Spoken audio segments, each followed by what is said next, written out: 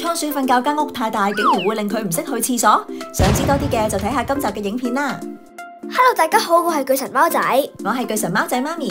眨下眼，Donut已經嚟咗我哋屋企5個月，而 Cookie 都嚟咗我哋屋企2個月啦。呢兩隻倉鼠雖然唔同品種，但係佢哋都有同一個特點，就係兩隻都好難傾到佢哋去廁所啊。到底點解會咁難訓練嘅呢？今集就嚟睇下啦。去片，我哋首先睇咗Donut先啦。初Donut嚟到嗰陣，唔係已經識得走去啲泥度去廁所噶啦咩？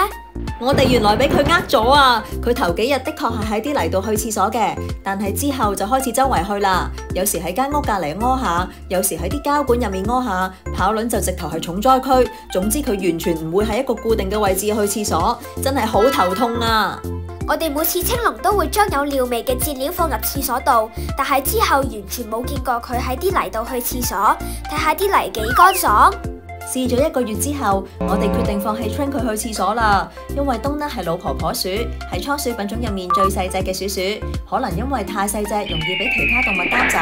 佢哋超細膽，亦都好小心，因為唔夠安全感，所以成日都喺唔同嘅地方瞓覺，淨係喺我哋個籠入面，一日內都可以喺唔同位置休息。基本上成個籠都有佢匿埋嘅痕跡，所以佢就習慣喺個籠嘅唔同位置留啲尿霸地盤。既然呢個係佢嘅天性，我哋就決定由得佢自由發揮，唔 train 佢喺固定嘅位置去廁所啦。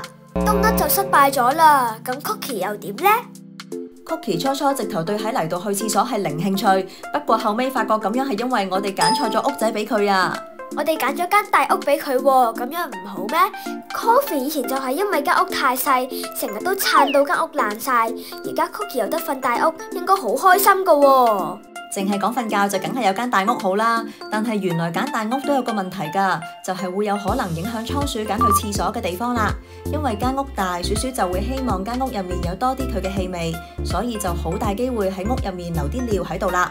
你睇下 Cookie 間屋，佢當咗個角落頭係廁所，但係你又吹佢唔脹喎，因為間屋夠大，佢喺呢個角去廁所都唔會影響佢喺第2個角落頭瞓覺，佢仲可以唔使走出間屋就去廁所，你話幾方便呢？Cookie 變咗好似住劏房咁喎，乜都喺呢間屋仔度做。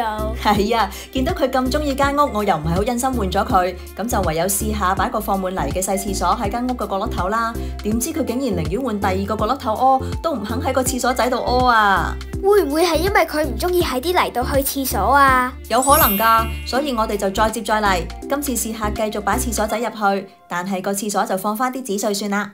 2000 years later。點知最後佢都係當個廁所冇到，仲要推開少少個廁所，等佢可以喺翻個角落頭度屙啊！咁冇辦法啦，唯有出絕招啦！我哋換翻間細屋俾佢啦。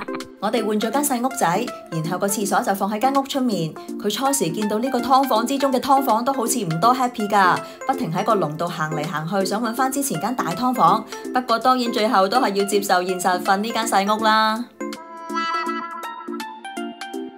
但係我哋今次任務成功咗啊 ！Cookie 瞓翻細屋之後，就終於肯走翻出嚟去廁所啦。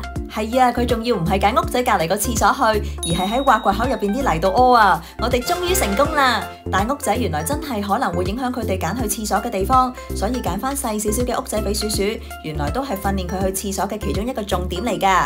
如果大家都想睇翻我哋訓練倉鼠去廁所嘅詳細技巧介紹，都歡迎撳呢度睇下㗎。